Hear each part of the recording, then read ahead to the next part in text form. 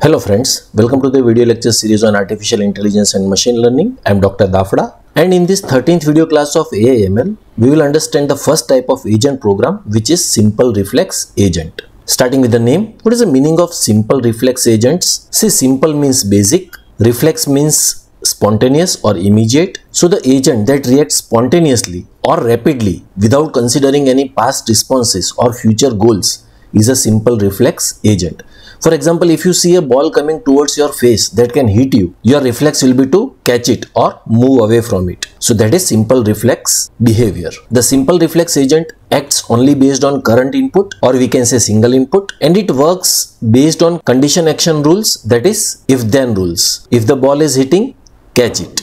Okay, considering one more example, say our AI agent is an automatic door system and the environment in which it is working is the entrance of a building. So the condition action rules here will be if it detects a person, which is the condition, then it opens the door, which is the action. And if it detects no person, then it keeps the door closed. Okay, so this is simple reflex agent. And this simple reflex agent is the most basic type of AI agent. Okay, so let us start. See, simple reflex agent are the most basic type of agents that decide what to do based only on what they see right now, without thinking about what happened before or what might happen next. The main characteristics are it doesn't have any memory, that is simple reflex agent don't remember anything from the past. They only focus on what they see or sense at the current moment, and they ignore past situations or actions.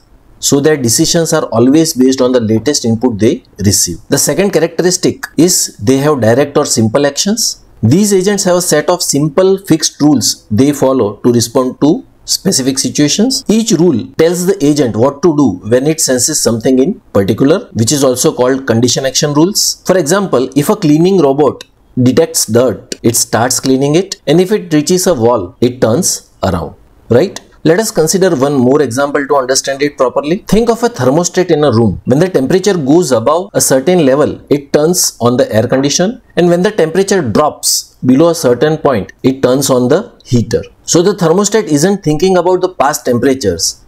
It's just reacting based on what it senses right now. So that is a simple reflex agent. What are the advantages of this simple reflex agent? These agents are quick and simple. Since these agents don't need to remember or process a lot of information, they can make decisions fast, and they are easy to design and implement for simple, well-defined tasks. What are the limitations of this simple reflex agent? They are not flexible, that is, they have lack of adaptability. If something changes in the environment that they are not programmed to, they won't know how to respond, and they do not have learning ability.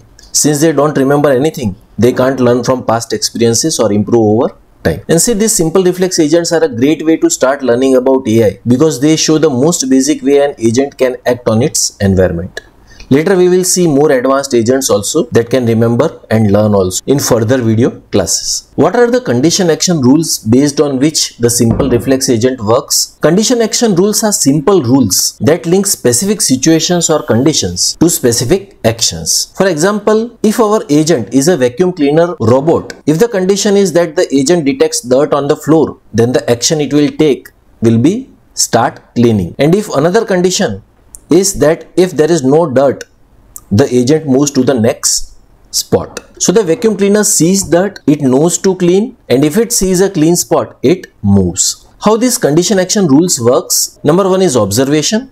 The agent observes its surroundings, sensing information about the environment, such as whether there is dirt on the floor. Number two is it match with rule.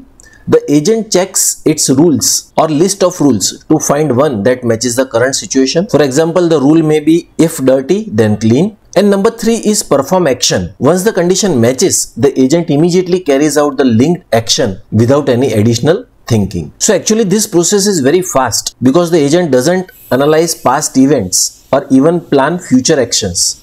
It simply follows the rule that applies to the situation right now, and therefore it is a spontaneous or reflex agent, right? So the key points to remember is the agent gives instant response, that is, the agent doesn't stop to think or make complex calculations. It just responds based on predefined rules, and it is simple and effective for straightforward tasks but not flexible or adaptable for unexpected situations or complex environments. So that is all for this video class. Thank you very much.